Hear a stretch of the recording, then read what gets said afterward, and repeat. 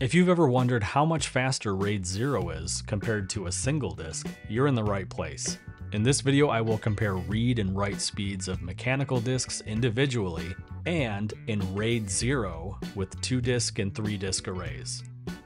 The equipment I'm using today are three 7200 RPM 6TB Western Digital hard drives. These drives will be enclosed in a TerraMaster D4-320, which will be connected to my M1 Apple iMac. The Mac is running Sonoma 14.5, and RAID is software generated through the disk utility. I will use 3 different benchmark programs since they all work differently and all yield slightly different results. These programs will be ATTO, AJA, and Magic Disk Benchmark. Individually, here are the average write and read speeds of the single disks without RAID.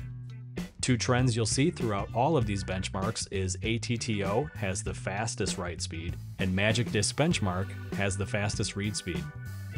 Here are the results for RAID 0 in a 2-disk array, and here are the results for RAID 0 in a 3-disk array. Now let's look at the results by benchmark.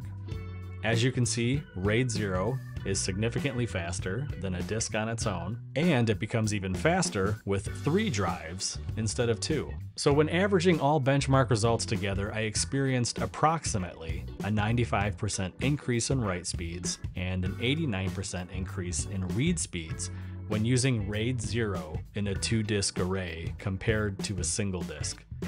With the 3-disk array of RAID 0, I saw a 180% increase in write speeds and a 167% increase in read speeds. More than likely, you're not going to see these exact results, and there's many reasons for that, but I hope this gives you a rough idea of how the performance of your drives may increase when using RAID 0.